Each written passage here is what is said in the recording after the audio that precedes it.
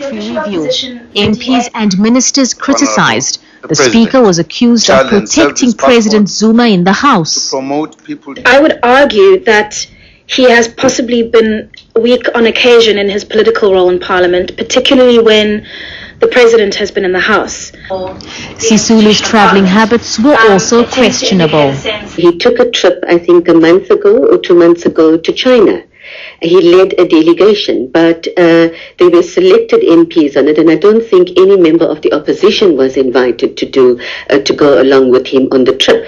Sisulu denies being soft on the president and says all trips undertaken are by invitation. The Speaker says he's not required to resign from the ANC in order to lead the House.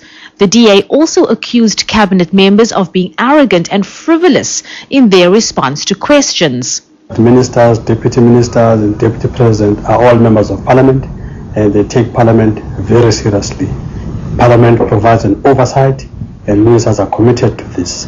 Responding to criticism of cadre deployment to Parliament, the ANC says it is a diverse party, unlike the DA, which is made up of a majority of privileged white people and a few Model C educated black MPs. Abra Barbia, SABC News, Parliament.